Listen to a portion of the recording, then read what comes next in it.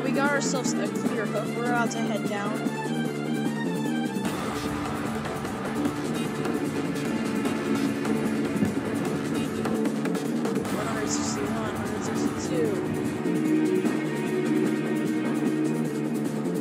Dude, what is it, dude?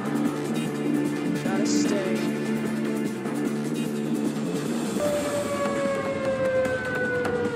Oh, it's 210. Alright, it's doing severe damage to the house.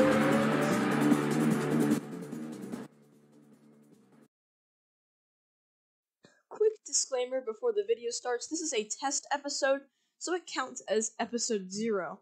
And because it's a test episode, I didn't do my best editing, but I still think it's decent. I made sure to cut out unneeded information. I kept the video at a steady editing pace. So make sure to stick around until the end and subscribe, because I want a goal to hit 100 subscribers by the end of the month. Thank you, and let's get into it.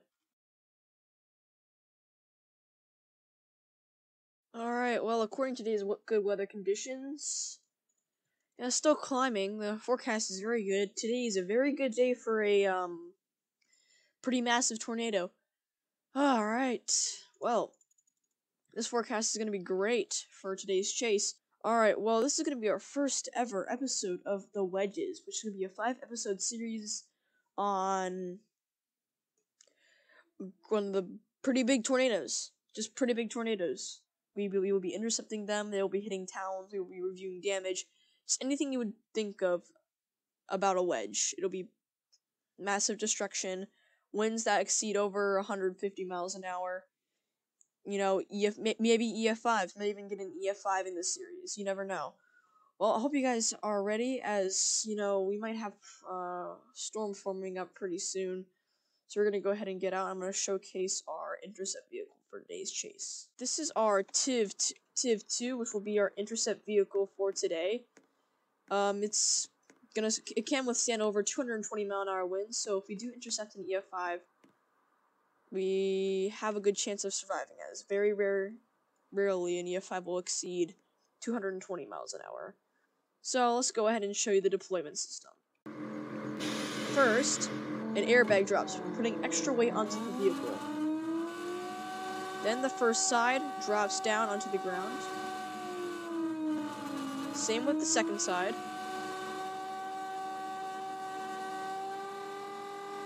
Then the front drops. Then little drills drill into the ground, anchoring the whole vehicle into withstanding 220 mile an hour winds. Today's chase will start out like a normal chase.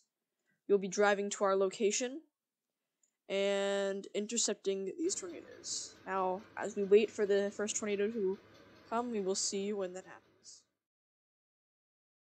Well, according to our weather radar, we have a storm that just appeared out of nowhere next to Mizpah on the southern side of the state. It seems to be forming once it alright, well, I guess we got ourselves a storm.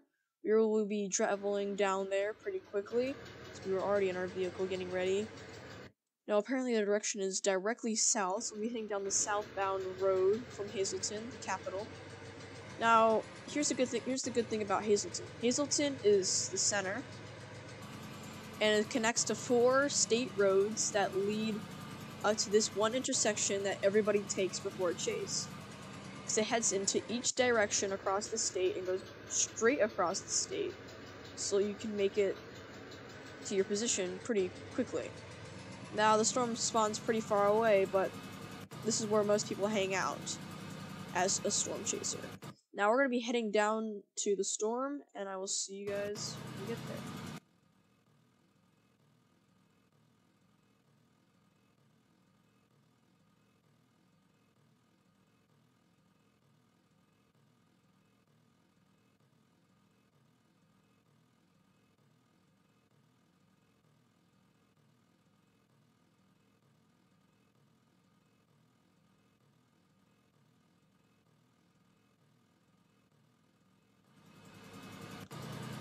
Alright, wow. Look at this storm. Looks pretty nice. Let's check the radar and see it's looking. Wow. Well, we got ourselves a clear hook. We're about to head down, and we're going to be turning up on 63 to get in front of this storm, and we'll be intercepting it pretty shortly. Wow. A huge growth spike just happened. Let's see. Oh, yeah, that thing just grew right on top of us. The storm's very big. We will be crossing 71, I guess, now. Or not. We might have this as our hook down here. And it seems like we just got ourselves another gigantic red core. This is a massive storm now. Alright, well, we are in right now. It looks like, yeah, I think we found ourselves our hook. Pretty visible, right here. That's gonna be our chase position today. But just in case a tornado does somehow spawn in this area, inside the storm, we're gonna be waiting on the ASCAP intersection. And we're gonna stay there until the tornado makes its way.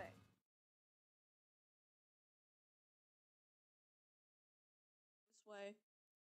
And no, it didn't just die. Alright, we already got ourselves a rotation, so already looks pretty big. Just started, and it looks like it's gonna be pretty massive. There's a large rotation we got ourselves right there. Massive. But we're gonna be heading up this way. Alright, it seems like we'll be moving this way. So because it has such an open area to go towards, we're gonna go very far ahead of it. We could stick around and watch touchdown, but I think we should just do my overpowered strategy and stay ahead of it. Allow me to explain my strategy. Let's pretend road here, interstate here. My drawing abilities are very awesome. One here, and then a little bit of a dirt road, and then dirt road goes across here, and then here. Yeah, that's gonna be our map for today. And now let's say there's a gigantic storm down here, and then there is a tornado on the ground. Now, when the tornado's on the ground, you probably saw there was this warning around it that told you where it was gonna go. Now that's where the tornado is going to move. But we're right here. Right now, this only shows that the tornado is probably 70-mile-an-hour winds, and over time, it's going to become stronger. Like, soon it'll be 80. I can't draw 80, but soon it's going to get stronger, and as it gets stronger, the tornado is moving faster. So if we deploy here in a 70-mile-an-hour wind, we don't get much money, because more wind, more cash, and more wind equals more cash. Now, as the tornado hits us at 70, we'll probably make like $2 instead of 3,000. So instead of that, instead of letting the tornado hit us weaker, we're gonna go ahead and get in front of it. So as it moves, it'll get stronger. So let's give this an example here. Alright, so the tornado's moving down this way. I don't want to deploy here because I'll get less money, so I'm going to go ahead in front of it, up onto the interstate, because the tornado is obviously moving in this direction. And now over time, because it's had a little bit of time to move around, it's now a yellow TVS, so it's about 100-mile-an-hour winds, and so you'll get more money. But I still want to stay ahead, because I want to get the best tornado possible. Now the tornado's a red TVS. Can be 130-mile-an-hour winds. Still very strong, but I want to stay more ahead of it. And as we're still so far ahead, the tornado will be pink TVS strong, which means the tornado will be 150-mile-an-hour winds. So you can stay in front of it, and then get hit by its strongest form, so you can get a ton of money in the process. Hopefully you understand. So we're gonna go very far ahead of it. We're gonna go completely out of the storm and onto this. So we're gonna be going this way, onto 48. And if it's not strengthened enough, then we'll go into 13.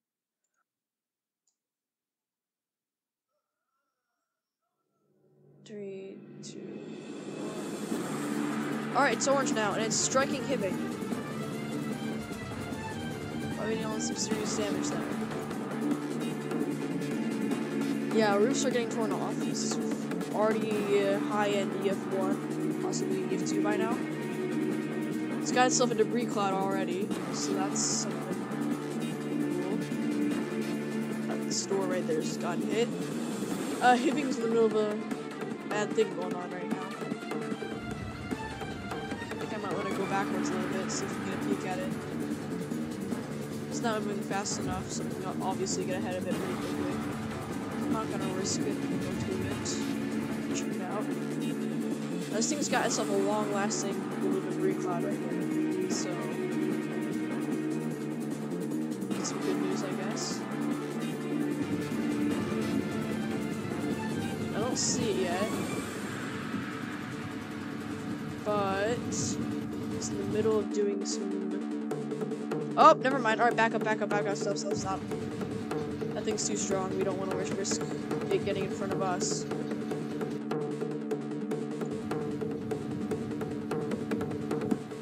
Huge storm expansion right there.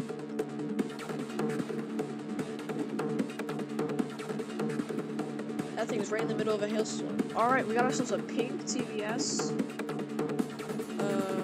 Highly dangerous already, probably. Literally highly dangerous. You do not want to get over this tornado. If you do not have a TIV. I'm not sure if I'm going to deploy it here. Actually, I'm just going to deploy it here. And then go around it. Just cut in front of it. If I can do so. So I guess I'm going to deploy it up here.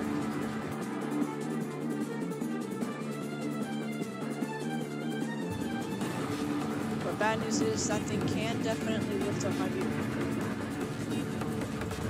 I don't see it right now, but...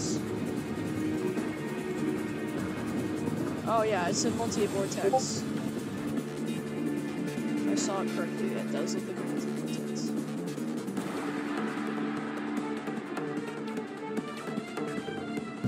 A direct path. We're gonna go right here. Once we get there, we're gonna deploy. So this goes as planned.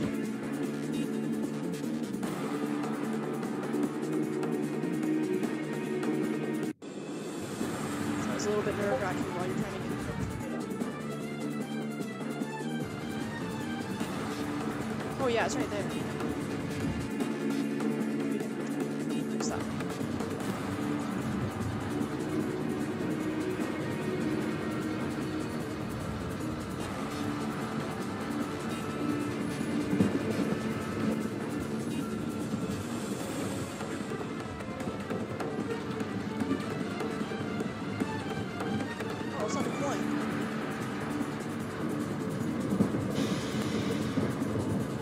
It didn't deploy. Let's hope we can get it in time. This thing's definitely picking up one speeds fast. Holy.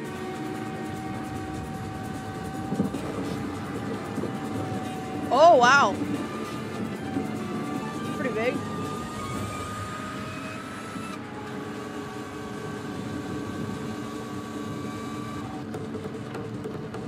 Alright, we're deployed, so we're safe.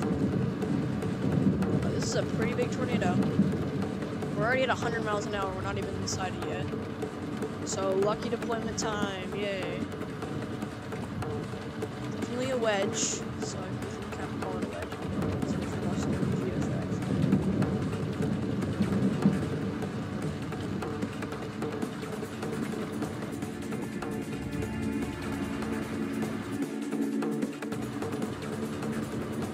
Artist, massive. 161, 162.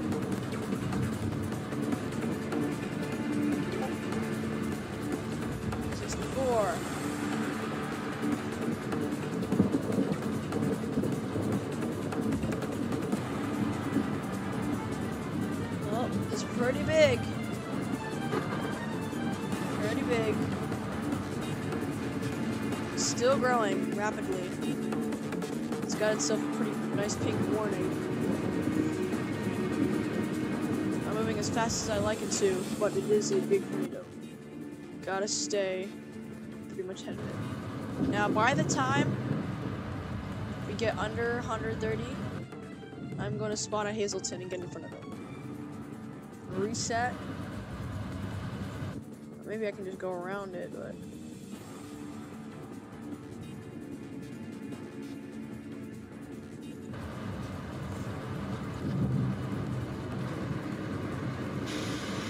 Alright, well, pretty big tornado. Got a tiny bit of ground scouring, but not a lot. We're gonna kind of get ahead of it if we can.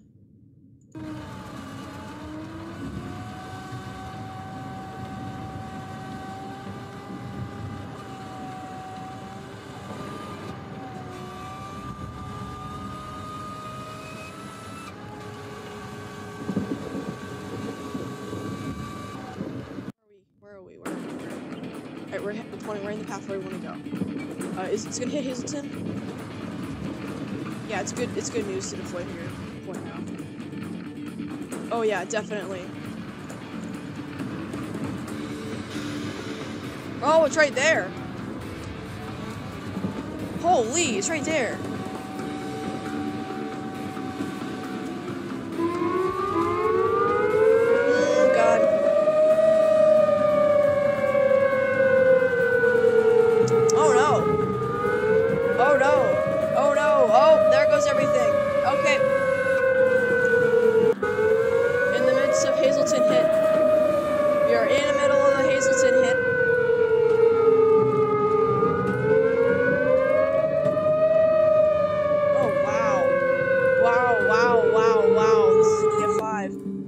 This is an EF5, and it's gonna just miss us.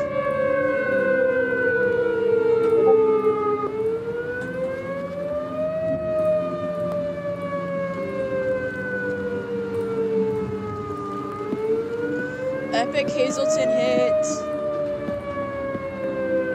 We got an EF5 multi-vortex right in front of us, moving away from us. Sadly. I'm gonna make a goal to get in front of it. But currently the wind speeds are too strong for me to escape. The tornado's right there, and we're not even inside it yet. It's doing severe damage to the houses around us. 133, this is clearly an EF5. Just missing Hazelton. It's hitting kind of directly for us. Everything's being leveled currently.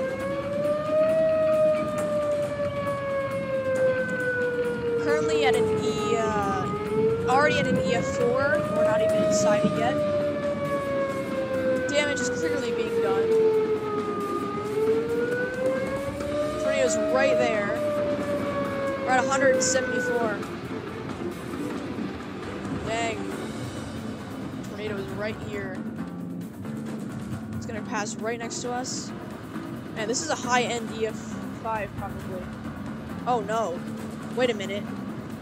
No. Alright, so it's an EF5, yeah. But is it... No. No. Nope. No, it's 210. Alright. There's a small chance this thing might go over 220. As you can clearly see, every single house has been leveled around us. The tornado is directly over us. Currently 203. Looks like we might be beginning. Yeah, it's beginning. For sure. But... we just gotta see right.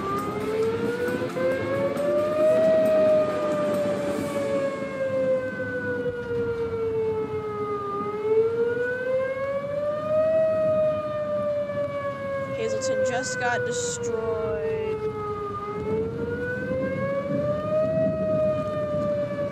Hazelton just got slammed by an EF5. Pretty nice footage, if I could say so myself. We got another tornado right here. It's probably just as strong. as this one. I'm not sure if I want to go over after that one or stick around for that one to come by. But this thing is obviously dominating wind speeds right now.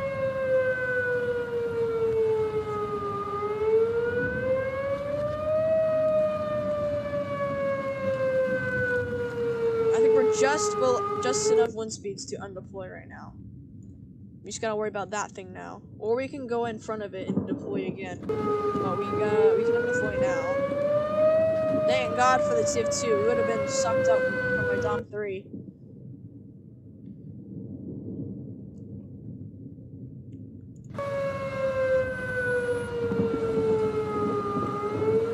Still doing damage in front of us.